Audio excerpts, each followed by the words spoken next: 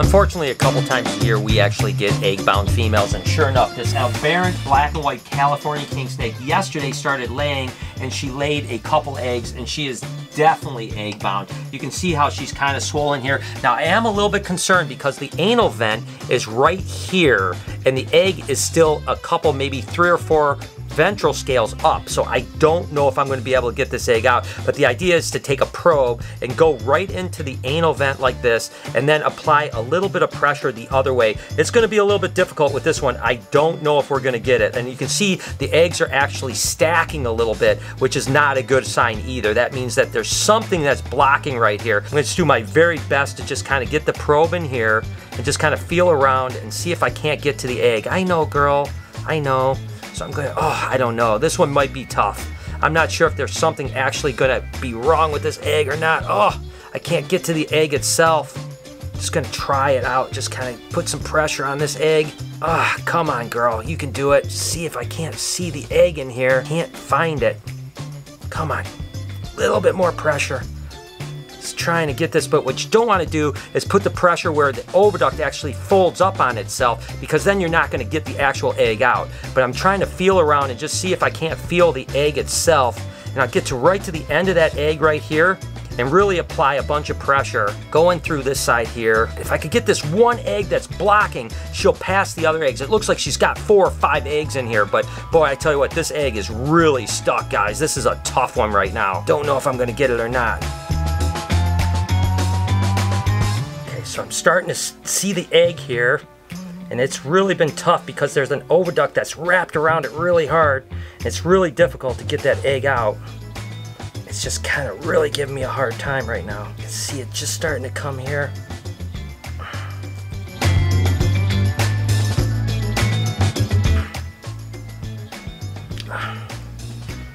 Man, this is one of the hardest eggs I've ever had to get out. There it comes. I finally am starting to get the egg out. I've never struggled so hard to get an egg out before, but we definitely saved the oviduct. We didn't rip the oviduct at all, and sure enough, that egg came out. I tell you what, I have gotten a lot of eggs out of females over the years, and that was the most difficult egg I've ever had. I really struggled with it, but I could tell I could feel the egg through the oviduct. So listen, she still has 1, 2, 3 more eggs in her. Now, that one is probably where the blockage was, right? Where she couldn't pass the other eggs. Now that egg's out, I'm hoping she can push the other 3 eggs out by herself. So what I'm going to do, I'm going to let her just be by herself and see if she can work these eggs down. Now, if she does work them down and can't get them out, I'm going to have to repeat that process 3 more times. But the fact is, I just want to save this animal's life, right? This egg is no good anymore. This is a bad egg. You can see it's no good. Once they don't lay their eggs on time, the egg goes bad. So the eggs in her, I'm not worried about. I'm just worried about her life, right? So let's hope she pushes these next eggs down. Now, I don't want to push them because that oviduct can actually fold and it can actually cause a blockage here. I'm going to let her do it on her own time over the next couple days. So I'll keep you guys updated. But for now, it was good to get the main blockage out. And good morning and welcome to the vlog, Reptile Army. I hope the start of your day is absolutely incredible. The truth is that it's not very common for snakes to get egg bound. I mean, out of the hundreds of clutches that we produce each year, we might have 1, maybe 2 females per year. On a bad year, we might have 3. So it doesn't happen often. But again, if you can't get those eggs out and they get stuck in there, the female can go septic and actually die. So it's super important to get those eggs out. But that being said, if you have a snake that lays eggs and there's 1 or 2 eggs left, don't just start trying to push them out, you know. I've been doing it long enough to know the difference between an animal that just kind of got exhausted and couldn't push the eggs out and one that's going to actually be in trouble and actually be egg bound, and we need to help. So again, I never want you guys to go, oh, well, Brian did it, so I'm going to do it, because you can injure the snake. You can rip an oviduct, and that can even be more of a problem. But thankfully, that girl is on her way to hopefully getting the rest of those eggs out, and again, not something that happens very often. It's always an exciting day when BHB produces a species we haven't produced before. So what do we have? We have an African fat-tailed gecko. This is our first one ever. Isn't that crazy? And again, it's not like African fat-tailed geckos are super rare or anything like that, but we've never produced them, and Jessica loves them, so congratulations. They're so adorable. I know, they kind of look a little bit like a leopard gecko, but they're from Africa, obviously, so absolutely amazing. So way to go, Jessica. That was actually cool. So this is the first one. Who knows? Maybe we'll get into African fat-tailed geckos now. That is absolutely adorable. All right, guys, you know I got to put my hat on here. I heard a couple people said I don't look good in hats, so I'm sorry if that's the case. But I want to wear the Reptile Army hat. If you guys haven't joined the movement yet, do me a favor, go to reptilearmy.com.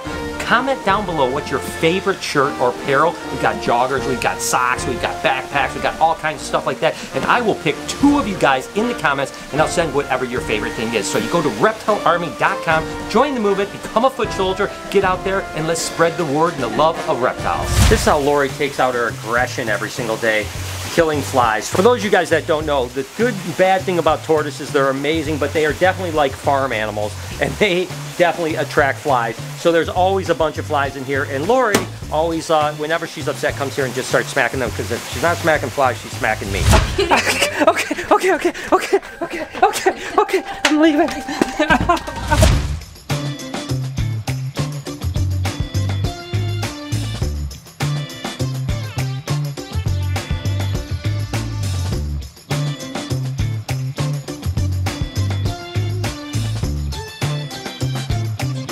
So Jessica, what was the end result of the egg collecting? So we got 98 good eggs and about 25 slug eggs. Okay, well not too bad. Slugs are still a little bit higher, but that'll come down over the years. Not 100 eggs, that's pretty good. Keep up the good work. Awesome. There's 2 things that I enjoy in life: pulling snake eggs and chewing bubble gum. And I'm all out of bubble gum. I like that. Okay, so with that being said, I have a clutch of eggs here that I want to pull. This is actually just a het ghost female, and she was bred to this banana fire spinner blast. I mean, this is an absolutely cool animal. So let's go ahead and see how many eggs Mama has. And it looks like Mama has 1 little egg out of her clutch, which is completely fine. I'll go ahead and candle that. You know, every time they kick out an egg, I actually candle them. Interestingly enough, there used to be people that thought that if they kicked the egg out, maybe the egg would go bad. Like somehow the mom knew this was going to be a bad egg and they would kick it out. And honestly, there is a little correlation with that. That being said, I have looked at hundreds and hundreds of eggs that have been kicked out. I would say about 90% hatch rate on them, to be totally honest with you. So there's about 10% of the eggs that they kick out don't go. Now, is it because they kicked it out and the egg got rolled around and that's why it didn't hatch? Or did the mom know something? That's hard to say. Let's go ahead and see how many eggs she has in this pile here. Come on, Mama. We'll just unwind her. And it's so cool how they'll actually concave their belly to actually go right around the eggs. And there's a lot of eggs in this clutch for a relatively small girl. I am super excited about that. So let's go ahead. We'll take this egg because it's not all attached. We'll set that right in there. Again, we got to candle this egg right here. The rest of the eggs look like they're attached, so we'll just kind of get them all in one lump here. And here we go. I tell you what, that is a nice clutch of eggs from that girl. All 100% fertile. I'm just going to peel this one egg off because the lid won't shut. Just get that off real gentle like that. Because they're fresh, you can peel them off really easy. Get that piece of paper off and then go 2, 4, 6, 8, 10 eggs. Whenever we hit double digits on a python, I am excited. 57 days from now, get ready for that egg cutting. And for those of you that are counting, that's clutch number 23, only about 140 more to go. Take a look at, guys, this is actually Tiana. Of course, she is a Lewis-eye hybrid, so a cyclura, kind of like the rhinos, but from a different area. And she actually gave us a surprise. She did this to us last year too, but take a look right over here. What do we have here? This is actually a slug egg. Now, of course, she doesn't have a boy in with her, so they're not going to be fertile, but she actually has 1 slug egg in here. But the truth is, you can see that she's definitely thinned out, and usually she would have maybe 3 to 5 eggs. So I'm going to try to move my girl, Tiana. Can you move over, little girl? Thank you, sweetheart. She just wants pets so bad. She has become such a good animal. But I wonder if there's any more eggs in here, because she would normally lay quite a bit more, but the truth is she may have eaten them. Looked like she was trying to eat this one here, so what a trip. Now, I wanted to actually get her a male this year and try to breed her, but the thing is, you have to worry about when to put the male in. If you put the male in at the wrong time, she will actually kill the male, right? So I have to find the right time, which is really more like the fall. So I need to find a Lewis-eye hybrid male for my girl next year so she can actually lay good eggs, because this is 2 years in a row that she laid bad eggs. I tell her, Tiana, you're such a good girl. I tell you, remember when I got her and she was so crazy? Look at how amazing she's become now. But listen, tell you what, that was a little bit of a surprise again. I didn't think she was going to lay eggs again.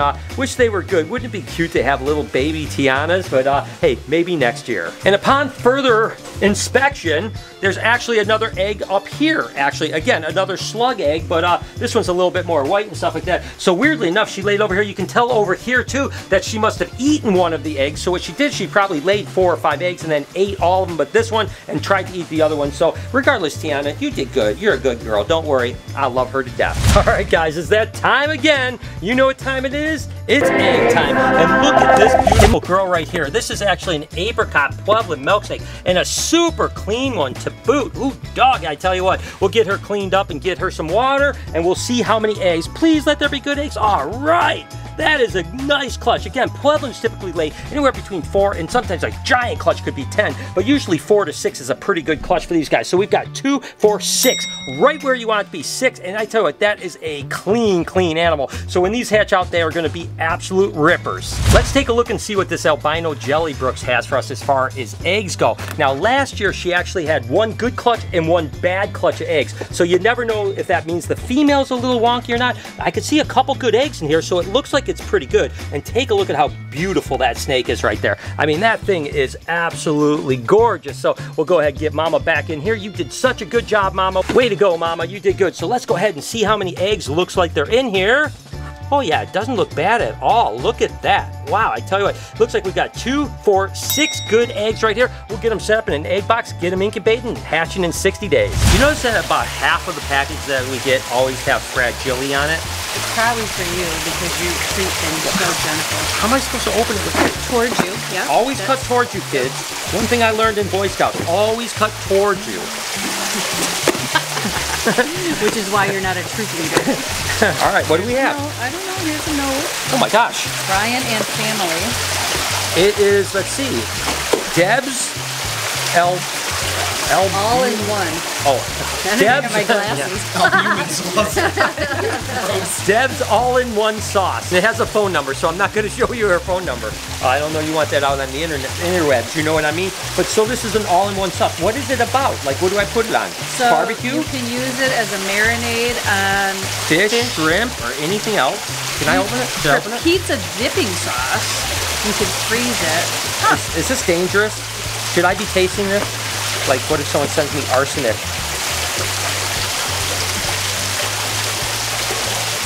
I like it. I like it. It tastes good. It really is good. Okay. No, it actually tastes really good. I can't remember if I washed my hands after I cleaned that cage, though. No, you didn't. Yeah. That's the extra flavor. Okay, thanks, Deb. Hope you guys enjoyed today's video. If you did, can you do me a favor? Hit this playlist right over here. You can watch a couple more videos. On this side, you can subscribe to the vlog channel. It would mean the world to me. Have an absolutely wonderful day, Reptile Army. Remember, be kind to somebody, and I promise I'll see you tomorrow.